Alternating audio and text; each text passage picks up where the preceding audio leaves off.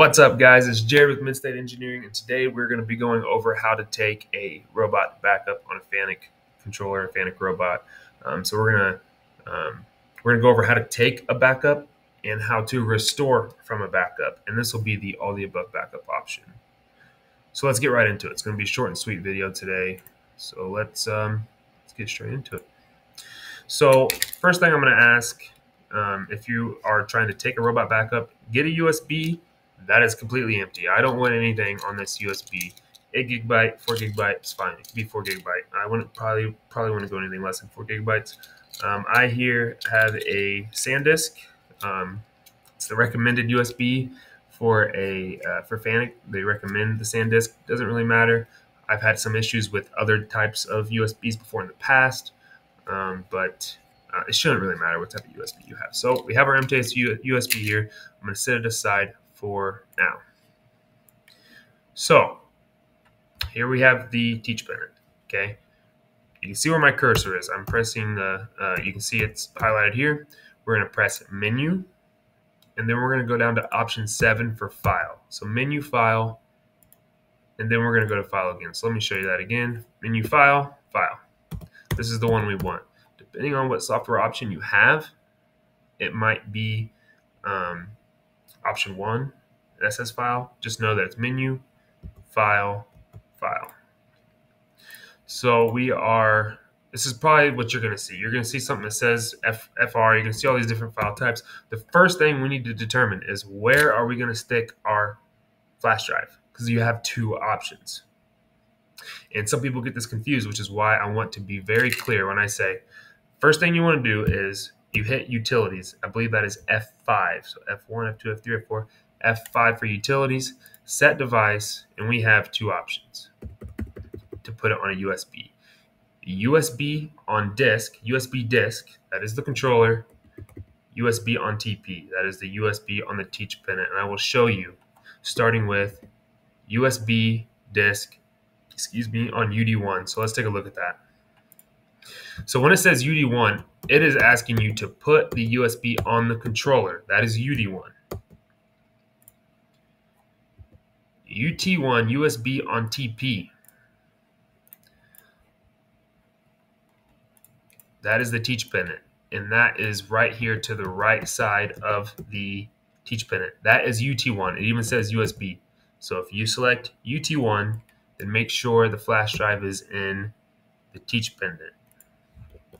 But if you select UD1, make sure that the flash drive is inserted into the port on the robot controller, the big giant controller.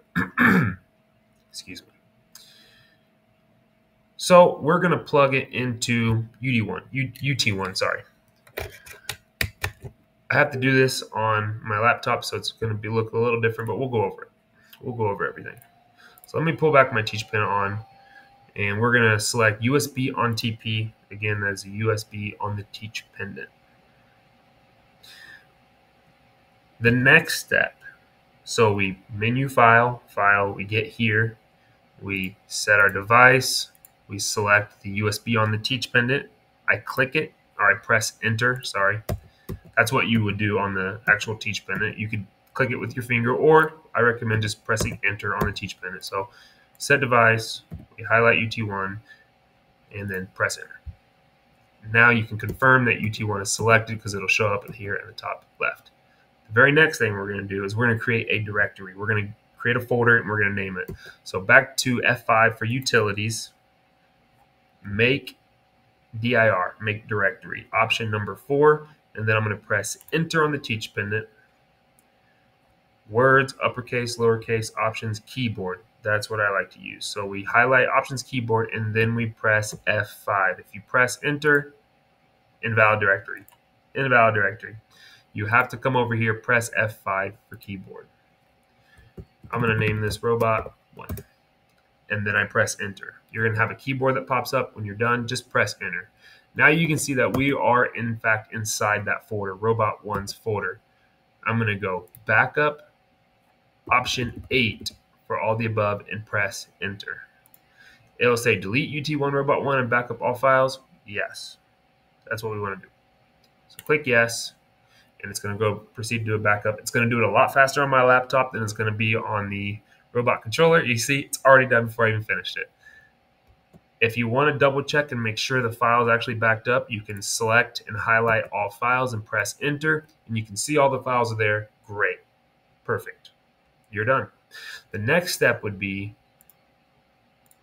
now it's in the, you don't have to, never mind this step. This is where it's a little different since I'm on the RoboGuide. To be able to email it to somebody, we have to compress this file. So I'm going to right click inside my USB, right? Plug it into a laptop, come over here, compress to zip file, because you can't just email that folder. It's too big. We have to compress it. Now you'll be able to email this and send it to whoever needs it or whatever. So now let's restore from a backup. Remember, this is just all the above. We're not talking image. We're just talking an all the above backup. So when somebody says I need an all the above backup, this is what we mean.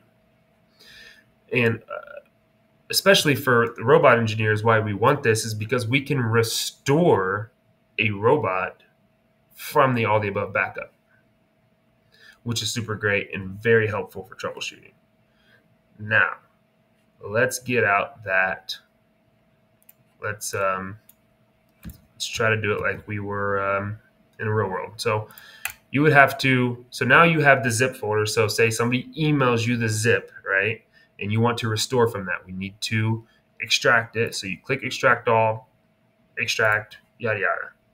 I have to do it a little differently because of security.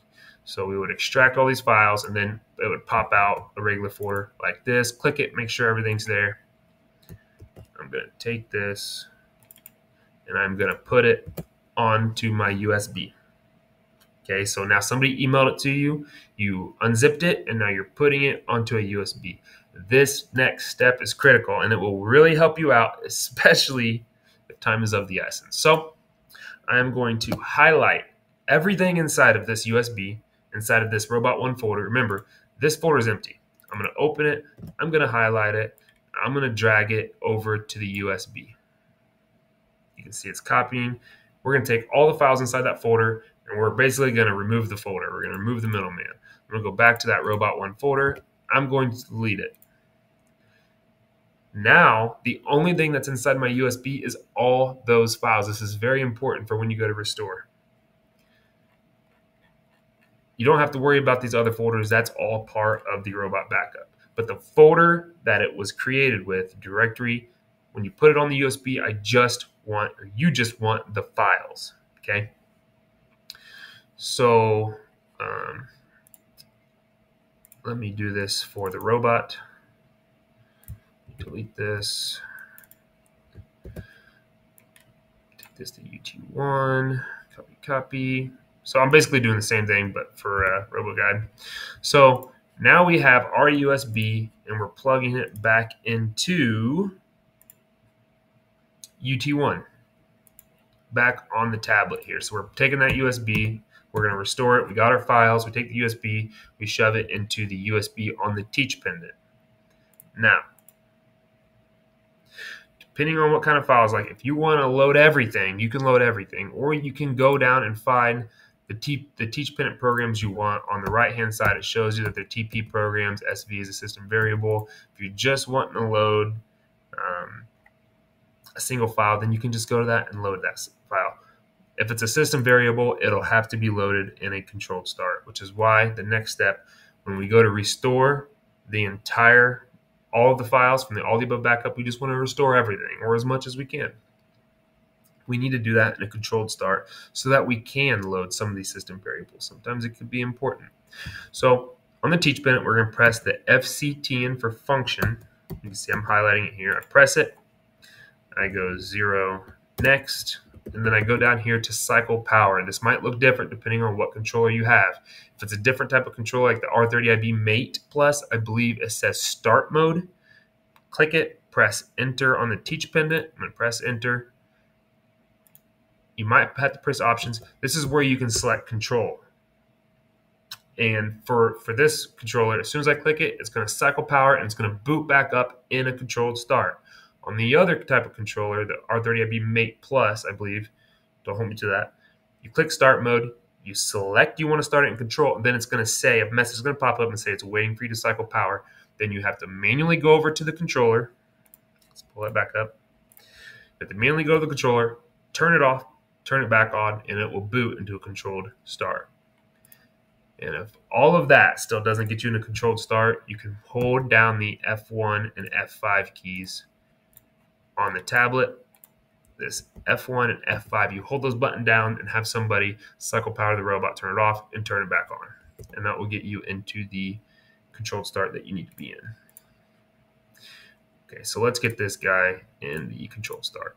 Options, control. We have our USB, it's plugged into UT1. And we're going to want to load all the files that are on there. So you're going to notice a menu that looks a little different. This might look a little different on the actual Teach Pennant, but the process is still the same. We're going to press that menu key again. We're going to go down to option 5 for file, and we're going to press enter on the Teach Pennant. I'm changing this real quick so make it a little harder for me. So we see that it says FR whatever. We want to go back to pressing F5, set device. We're going to go next, unless you put it in the controller, UD1, but no, not this time. We put it in UT1, Teach Pennant. So we're going to go next, USB on TP, USB on Teach Pennant. And then press your enter. Freeze. Because this is where a lot of people mess up, including myself, for a very long time.